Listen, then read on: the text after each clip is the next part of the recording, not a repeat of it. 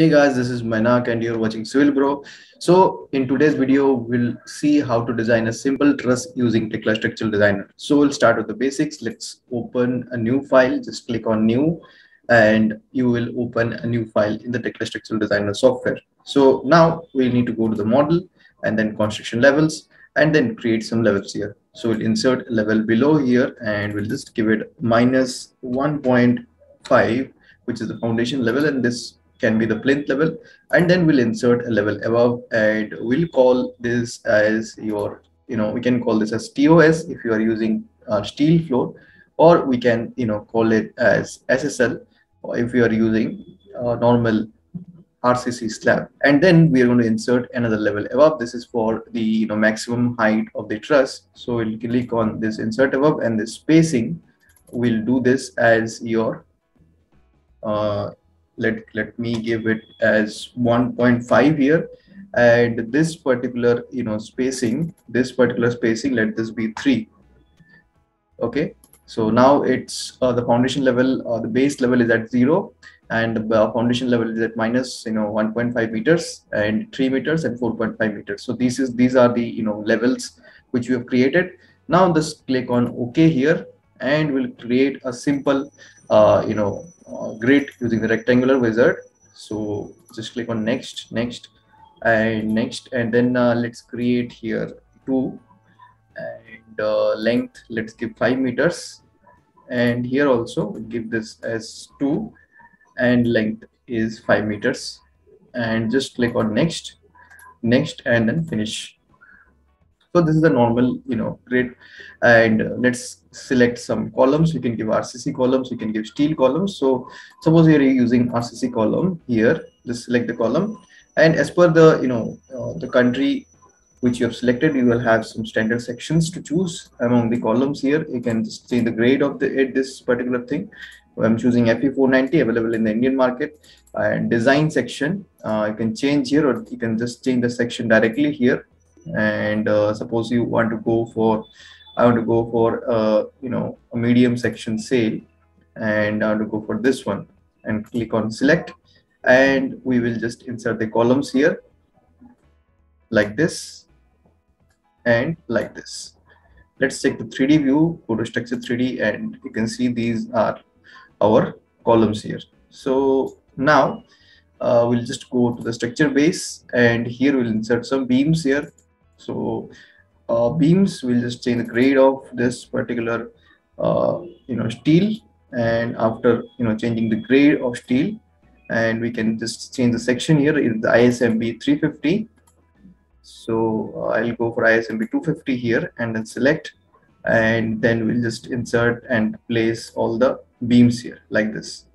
So now you can see in the structure 3D, these are the beams, and you can copy these beams to the next level. So let's go to the next level here, levels, and go to structure 1 here, and in this we'll just select the beams once again, and make sure this is FE490 because this is what we are using, and ISMB 250 is already selected. We'll just give the beams here like this, and we'll give beams here like this. And now we want to check out in the structure 3D. These are our beams which have been provided.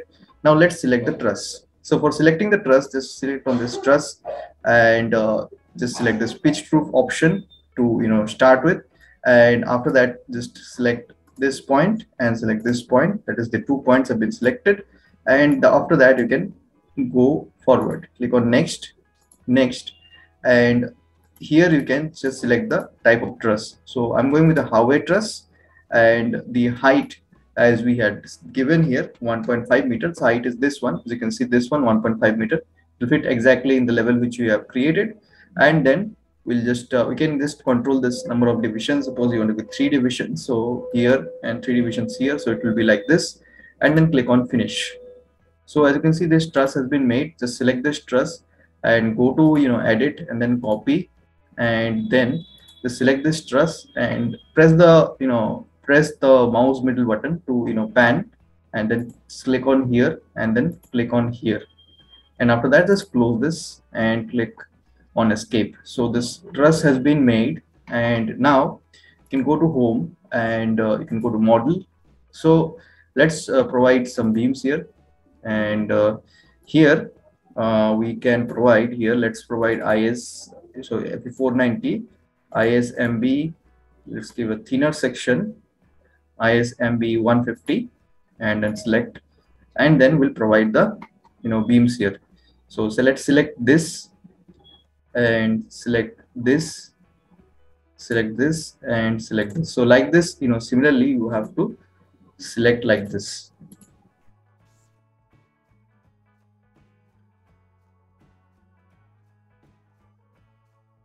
And you can also provide the bracings here. As you can see, this let's go for next brace and select this, and then select this, and then select this, and then 0.4. So like this, the bracing has been selected. So the option of creating bracing is like that: first click, second click, and third double click, or else you can go like this, like first click, second click, third click, and then fourth click. Okay, so this is easier: first click, second click, third double click. So like this you can provide your bracings as well. So I'll provide alternatively these bracings.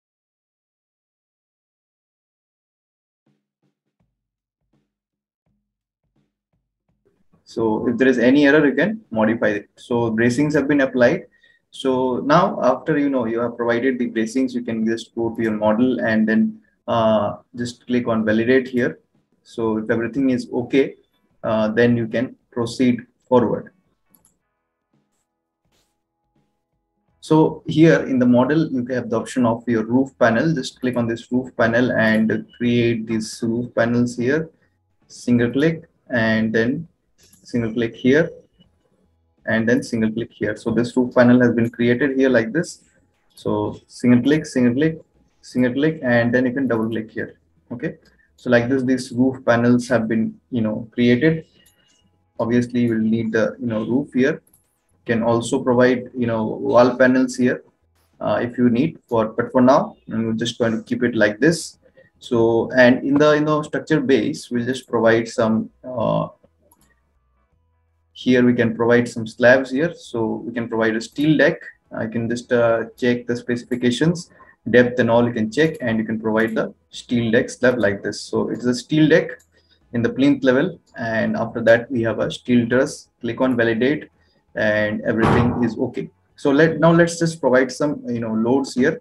So let's go to the structure base, and we'll select here your dead load, and in the dead load, let's go to your loading, and we'll select here your level load, and let's give a load of 2 kilonewton per meter square for the dead load. Just click on this, and also let's apply the live load or an imposed load here as well. Imposed load also will apply 2 kilonewton per meter square here, and this 2 loading has been applied. You can see here dead load and then the imposed load. So this imposed load and dead load have been applied here, and let's go to the roof level. So now for the loading of the roofs, so you have some load combinations already made here. You can just, you have this select combination option here, and you have this other options here. So first of all, just select this loads here, and suppose you want to go with the service load, and suppose you select the area load. So let's apply the area load here. First of all, we go with an area load of 1. It usually is the maximum load which we can do consider, and it will be a long element. Just to give this 1 load here, and after you do that, you need to apply the imposed load. So for applying the imposed load, go to load cases here, and then you have this imposed load here, and in this imposed load we can just do here, just you can copy this, and this can write here roof imposed, and after that you can just click on OK, and we can take here the option of roof imposed and make this along make this projected, and you can just apply the required imposed load. Suppose I'm just going to apply a roof imposed load of 1.5 here, and I'm applying this load here as the area load. Okay, So after this is applied, just click on escape, and after that click on validate. So once your model has been validated, all the loads have been applied. Since it is a building less than 10 meters, so there will not be any your wind load. Just go to your loads here, and we have to apply the seismic loads. So the current seismic zone is 5. Just click on next and ignore seismic below your plinth level or structure base. In here, importance factor will be here 1, because this is a normal building. And click on next here, and we'll use model response spectrum analysis. There are two methods. And structure type, you have to decide here. So first option is RC, moment resisting frame, and then this RC steel composite moment resisting frame building, and then steel moment resisting frame building without any masonry infills. And we have an option of all other buildings. So we'll select steel moment resisting frame building without any masonry infills for both the cases, fundamental periods. Click on next, and this type moment frame systems here, and just select this, RC building with special moment resisting frame, moment systems, and RC building with special moment resisting frame. Then click on next, include all the weights here, and then click on next here, and then click on finish. So after that, just select operating, and then next, and we have the load combinations, all the limited load combinations selected. Just click on next, and then click on finish, and click on load combination once again, generate the combinations. Next, include all the limited combinations in terms of if you are using IS code, or if you're using other code, that will be a little bit different. Click on next, and then finish, and then click on OK. After that, click on validate. Model is validated, and after that, you can just go to design and click on design all static. You can wait for some time depending on your system speed and the model which has been made. And after that, as you can see, the model has been designed. And suppose you want to see the results here, the section, you can see the section here.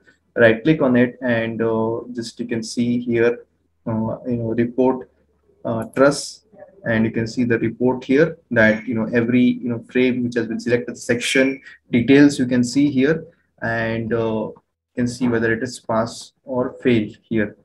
And in this, you can just have any other option also. You can design the foundations also, like you design foundation of normal buildings. Everything is the same, and also you can just check out the data of other things.